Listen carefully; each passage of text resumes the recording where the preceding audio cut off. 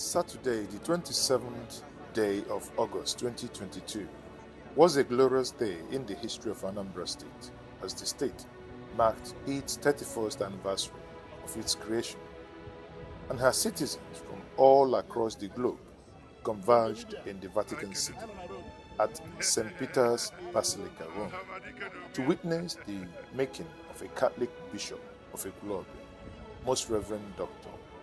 PeterObi, as a cardinal amongst other 20 cardinals so created by the Holy Father, Pope Francis. Bishop Okparaeke, now Cardinal Okparaeke, is one of the 5 cardinals in Nigeria.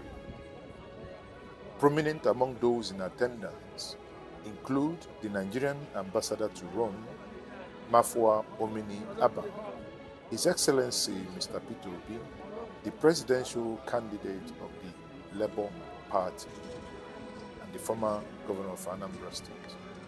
The current governor of Anambra State, Professor Charles Soludo, Senator Victor Umeh, Senator Ifeanyi Ubah, representing Anambra South Senatorial District, APGA Chairman Chief Victor Umeh, Valentine Osibo, former PDP 2021 gubernatorial candidate, Valentine Obianyem, media aide to PeterObi, Cardinal Arinze, now retired, Mazi Ezoki, CEO Njinji Media Group, Igwe Raphael Okparaeke, Igwe Akalabo III, Chief Andy Aziki, and many others.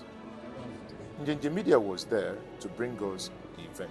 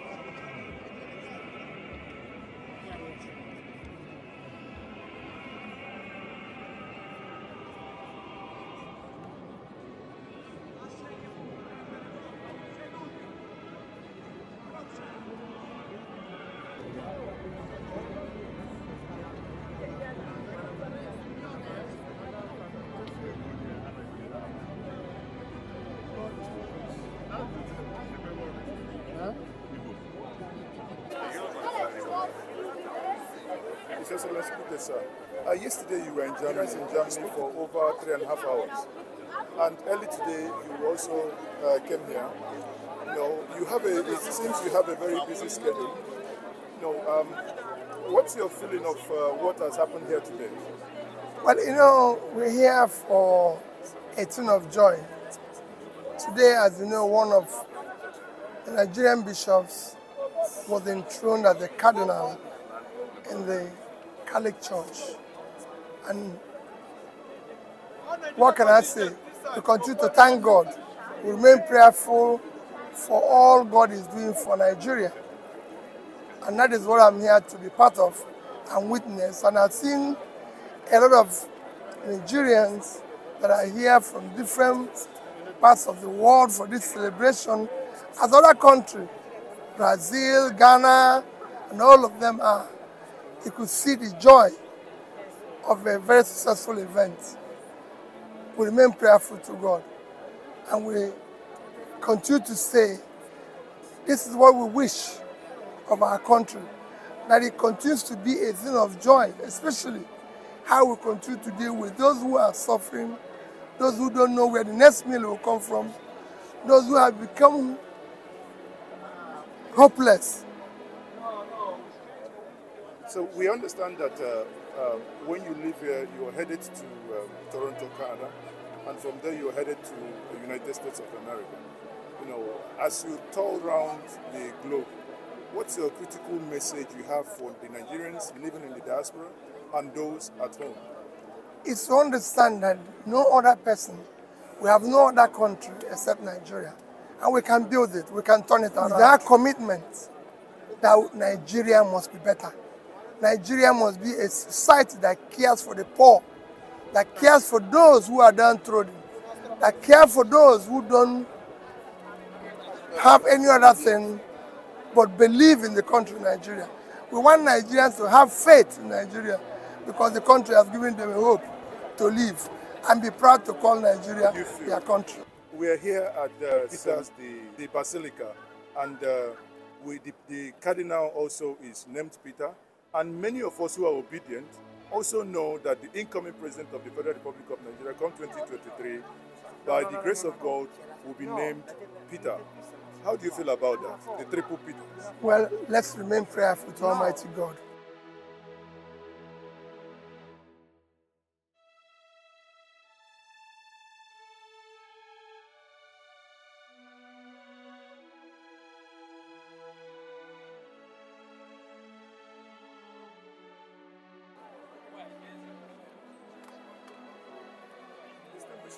Yes. Good evening. Good evening. Yeah, good evening. Today we are all in Rome. Yeah. Now, how do you see what is happening here? Well, to the glory of God, the Holy Catholic Church remembered us today. We from Nigeria and we from Anambra State. Of the 20 candidates elevated to the rank of Cardinal, we got one of our sons. His Eminence, PeterObi, Cardinal Okparaeke, the Bishop of Oklahoma Diocese. You can see our joys no bounds. People travel from all corners of the earth to come here once we are from Anambra State and Nigeria. So our flag today, you know, to the glory of God, Nigeria's flag, we flew it here, and it's noteworthy that from Africa, only 2 cardinals, you know, and we got one. So we thank God, and we rejoice with His Eminence. He's a friend of everybody, and we know that this his calling to higher responsibility in the church will be for the good of all.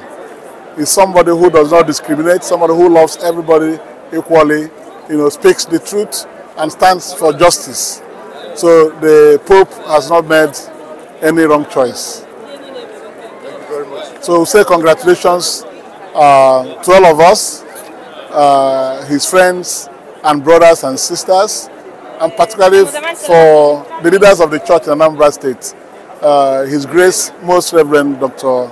Okparaeke, the Metropolitan of Onitsha Ecclesiastical Province, and our own Bishop of Awka Diocese, the senior brother to Oklahoma Diocese, Most Reverend Dr. All of us are here. Bishop Jonas Benson, Bishop Dennis Suzo, all our bishops are here, and we are celebrating fully together. And we also saw the governor of Anambra State and also the presidential candidate of the Labour Party. Yes, all of us are strong members of the church, the Catholic Church. It's therefore not surprising that everybody found his way to Rome to be part of this historic moment. Thank you very much. Yeah.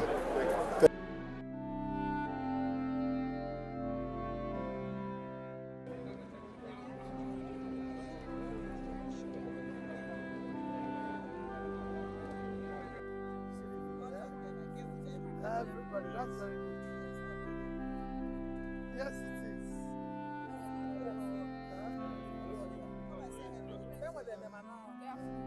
Good afternoon. How are you? How are you? Come. Come. This is the one that asked whether it's PeterObi. Yes. Come, this is PeterObi here. My house, your house.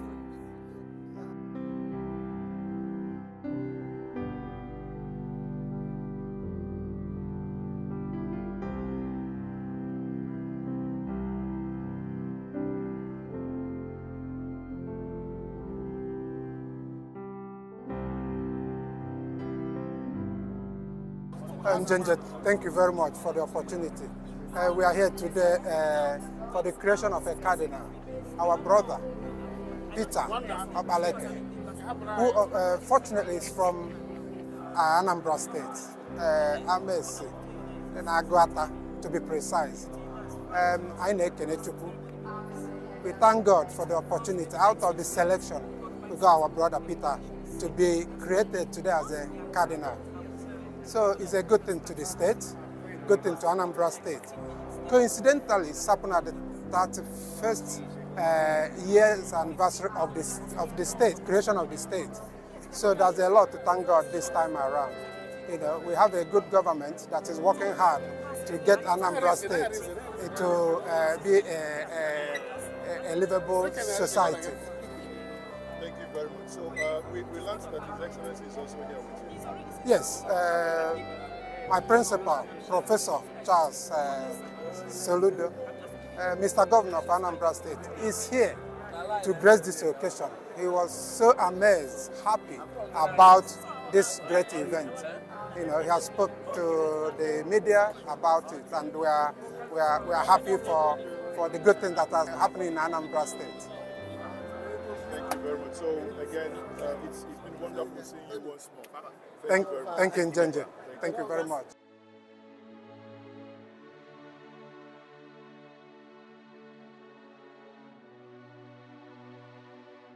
Many people flew from far and wide. We have the Anambra State Governor here. We have the Labour Party presidential candidate and the former governor of Anambra State in the person of Mr. PeterObi. And we saw Cardinal, the older one, the Cardinal Arinze, and so many others. How do you feel having so much love? How do you feel? How do you feel today? I feel very much delighted, very happy to have seen my brothers and sisters from different parts of the world, especially those that came from the home front, to show solidarity, to join me in thanking God and accepting the responsibility given to me as a cardinal in the Catholic Church. So I feel so much delighted. So now that you become a cardinal, would that, for many that do not understand the Catholic doctrine, would that mean you'll be more at home or you'll be more in Rome? Well, the assignment of cardinals in the Catholic Church is principally to assist the Holy Father, the Pope, in the governance of the Universal Church. It is the Pope that decides where one lives in order to execute this responsibility. In the Catholic Church, some cardinals live in their dioceses, some work in the Curia, now what we call the dicasteries of the Holy See, depending on the decision of the Holy Father. If he decides that I live in my diocese of Ekulobia, and then from there shuttling up to Rome to undertake further responsibilities for the Universal Church. I'm open to that. So the whole decision belongs to the Holy Father to take. Okay, thank you. So I did hear there will be another celebration that's going to be happening somewhat next week. Would you throw more light on that? Why, I thought the whole the whole event happened today. There appears to be another one planned again. What we had today, earlier today, was what we call creation of cardinals. That is the official inauguration of those of us newly nominated into the College of Cardinals. Then from Monday, we enter into consistory proper, meeting with the Holy Father and the other cardinals. We have already got the horario, the timetable, the agenda. We have a lot of matters to discuss with the Holy Father. Then, at the end, on the 30th evening, there will be Holy Mass, Mass of Thanksgiving, to mark the conclusion of the meeting with the Holy Father, with the cardinals. Then down there in Nigeria, in the Diocese of Ekulobi, on the 8th of September, we have scheduled to have Thanksgiving Mass, sort of celebration with those at home. Many wanted to be here, but for one reason or the other could not be here. So the local celebration in Nigeria will be on the 8th of September. There we expect all the bishops, as many as possible, the faithful in Nigeria, to be part of that celebration. So the celebration continues. But not just celebration. Coming together is also a sign of solidarity with me and the church. You can see in our midst, some are not Catholics. I'm sure even some non-Christians attended the ceremony. It's a sign of love, manifestation of unity, common purpose for the good of humanity and our service of God. That's very good to know that this event is still being planned for those at home. Now, if we, to close this, over the years, there was a time, in this journey that, there was some kind of upheaval and uproar when you were then appointed. I think the Bishop of Umeh, was it MBC? I heard a diocese. Looking back now, what will be your message, especially using that as a point of contact to conflict management and having a vision to go ahead? Well, it is true that we are all children of God, but remember, we are sons of Adam and Eve. Conflict, sin, has been with us. Misunderstandings, even among brothers and sisters, still exist. So whatever happened in the past, I consider as part of the human frailty, human weakness, misunderstanding that can come from time to time. Considering the diocese you mentioned, that's my beloved diocese of Ahira. The diocese is very dear to me because that's where I started. And even all these celebrations we are having today, they are part of it. Maybe God gave me the diocese of Ahira in preparation for further assignments. So when I look back, I thank God. I thank the people of Ahira. And I look the other side, I thank my people, the people of Amwes, the people of Anambra State. In fact, the Universal Church, for standing solidly behind me in prayers and support, solidarity in different dimensions. So it's just Thanksgiving back, Thanksgiving front. It is indeed, now you mentioned that, Miss, it is indeed very well to note, I must say, that the intimidation, on a lighter note, of the Legalia won by many indigenes of Amazing, as many of them are here. Is that, what's your take? Well, the regalia was available to all who was ready to pick one piece or the other in order to be here. It was produced, even to be frank. Till today, I don't know the person who produced this particular regalia. God moved the person who decided to prepare it. I just gave my fiat when I got the phone call that this was being prepared. And the person decided to prepare it, whatever resources that come from there, to support the Diocese of Ekulobi. So, but my dear beloved people of Amwes capitalized on that and made sure that as many as who are available reach them at Amwes. But if you look around, you can see some other people who are not from Amaze still wearing it. So, thank you very much, His Eminence. Thank you. It's a pleasure meeting you. God bless you. Thank you very much for having us. Well done. Thank you. Keep doing well. God bless you. You too. Thank you. Bye-bye. Bye.